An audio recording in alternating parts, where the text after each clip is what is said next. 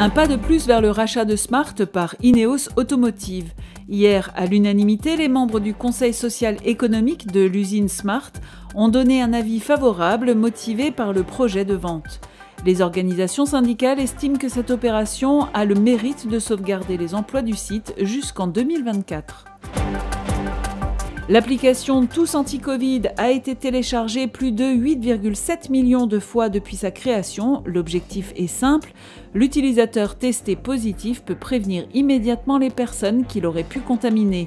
Elle permet aussi de remplir rapidement les attestations de déplacement. D'après les statistiques, depuis le 2 juin, 44 227 cas de Covid-19 ont été déclarés via l'application.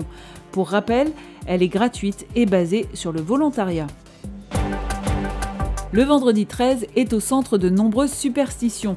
Pour certains, il est synonyme de malchance, d'autres au contraire pensent que c'est une bonne occasion de tenter leur chance au jeu, avec un tirage du super loto à 13 millions d'euros.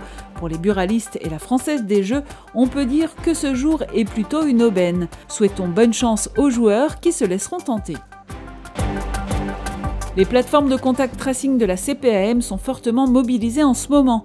Dans les Vosges, ce sont une soixantaine d'agents qui se relaient pour appeler les patients positifs à la Covid-19.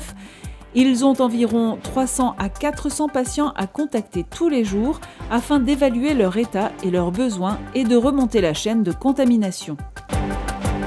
L'Amadouvier est un champignon parasite qui a une forme de sabot de cheval. Il joue un rôle important dans la nature.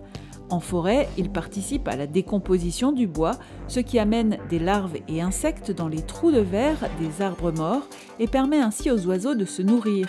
Il peut également être utilisé pour enfumer les abeilles.